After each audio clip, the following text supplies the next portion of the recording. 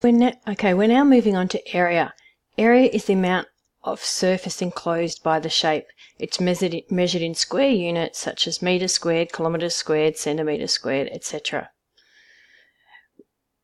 We'll do two examples here. Now, for many shapes, there are formulas used to find the area of simple shapes. The textbook gives you a summary of some of the formulas for some typical shapes that we do: square, rectangle, parallelogram, triangle, trapezium, kite, circle, and rhombus. Worked example 8 just has two shapes. First shape is a circle. So we need to find the formula for the area of a circle, and the formula for the area of a circle is area equals pi r squared. So what we do is simply substitute into this formula. So the area equals pi times by, and I've measured this up, it's 2.7 centimetres, so it's pi times 2.7 squared. So all that we have done here is, instead of r, we've put 2.7 because that radius is 2.7. So we've just substituted in the known measurement, and then we put that into our calculator.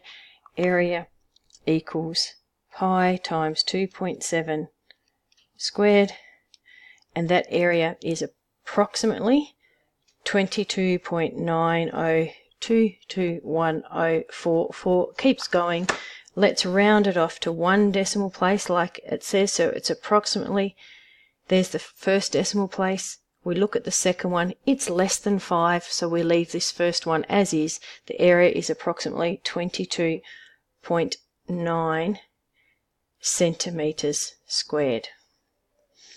Okay, let's look at the second example, the second shape. We identify this shape as a kite.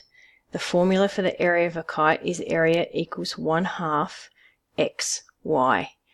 X is this distance here, y is this distance here.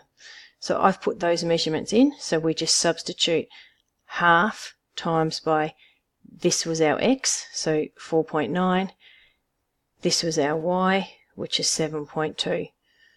So we've substituted in, so we simply put that into our calculator.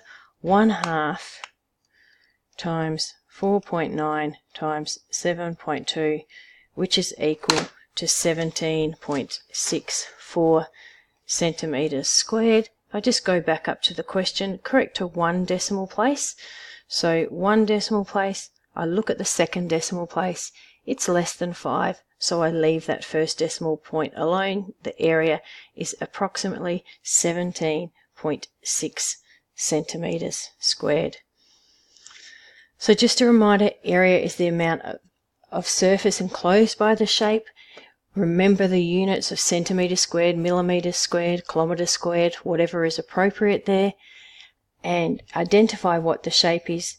Once we've identified the shape, we then put in the appropriate formula for the shape, and then it's a matter of substituting in the values for the measurements.